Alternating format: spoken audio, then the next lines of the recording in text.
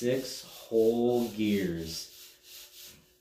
Oh, 1JZ. We'll get to that another day. This Tech Tip Tuesday is going to be talking about the reverse drum. Now, I don't know how this is really going to apply ultimately. Probably maybe for you eBay searching Corvette servo guys that want to beef up the second shift, or guys trying to rebuild their own that don't quite understand what's going on here, or guys just want to know. So let's just talk about a stock unit, a core unit, because that's what all 3 of these drums came from. I got 3 examples here and a couple bands. So this first one, this is a clapped drum, okay? I mean, it is shot. We try to cut it. We're gonna try to cut it. You can't just sand these, okay? You have to cut them with a lathe or some piece of machinery that can do things like that.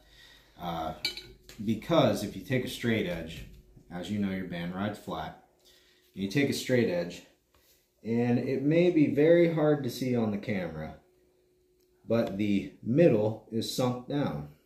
The sides are up. It is not flat. I think that's one of the biggest failure points of the 60s. Things are not flat or not as they seem. The reason why they're not flat, this is an OEM band. It's pathetic. It's thin. It's like 2 1/4.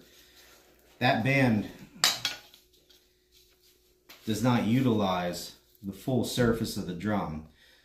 So the harder you're pressing the gas, the more pressure is being applied, and that is little servo pin and the little anchor pin is putting so much strain on this center, and there's so much heat from it, especially you guys that start slipping and just run the whole 4L60 into the ground and completely grenade it, then bitch about the transmission's fault.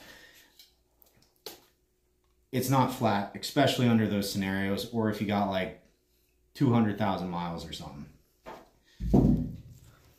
When you couple that to the wide band, like we use, and you put it on this drum, not really thinking, well, it's not grabbing the middle because that's sunk in. There's only so much flex these components, these pieces of paper have.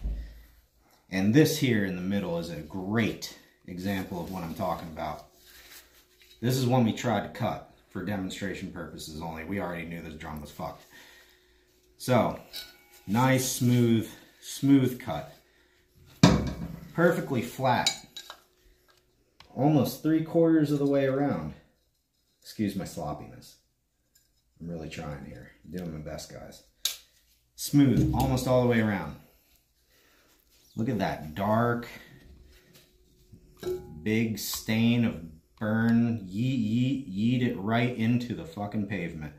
This thing was run into the ground at one point because of probably an irresponsible owner or torn seal or something like that. You can't cut this anymore. It's going to be lopsided. It's going to ride funny. It's junk. Junk. And honestly, so is this. Light it on fire. Get rid of it. Now, this is a perfect drum. This one is cleanly cut, 1,000th at a time, ever so carefully, and it's perfectly flat, and will utilize the whole surface of this band. So for you guys slamming in Corvette servos that you found on eBay, clearance it. Make sure it's right. Make sure it's flat. Chances are that new purchase and you're really excited, I hate to crush you, but the Corvette servo may not work because you may be dealing with this or even this if it's just too late.